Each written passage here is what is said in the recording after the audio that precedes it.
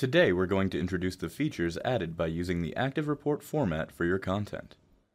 The Active Report format for reports, charts, and documents enables a number of offline analysis features, including the ability to sort, filter, and reformat content at runtime. Active technologies can be applied to any report and any chart type. To enable Active Technologies features, simply change the format to Active Report. When you run an Active Report, menus become available for each column.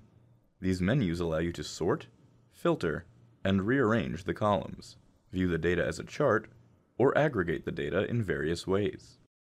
The menus for numeric fields have slightly different options than those for alphanumeric fields. You can click Visualize to show data bars for a numeric field. Numeric fields also have more aggregation options than alphanumeric fields. You can also click a cell to filter by the value in that cell, add a comment to the cell, or highlight its row. There are also numerous ways to visualize the data. You can quickly generate a chart by using one of the ready-made options in the Chart menu, or you can use the Chart Roll-Up tool to create your own chart. Drag fields over to show any of the data from the report that you want to see in chart form. If the report is especially large, it will be separated into multiple pages that you can navigate using the buttons at the bottom of the page. Charts can also make use of Active Technologies. You can point to an area of the chart to view a tooltip. This tooltip will allow you to filter the chart and, if auto-drill or auto-linking is enabled, drill up and/or down in the data, or link to configured related content.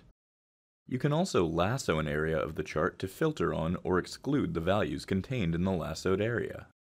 Finally, you can combine multiple content types into a document using Active Technologies, known as an Active Dashboard.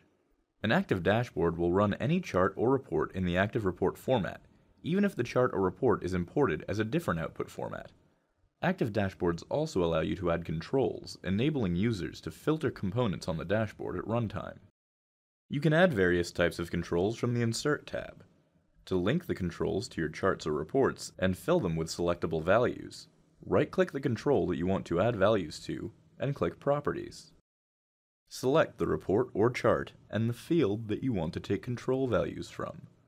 The selected report or chart is automatically added as a target. If you'd like to find out more, check the resources available in our Information Center.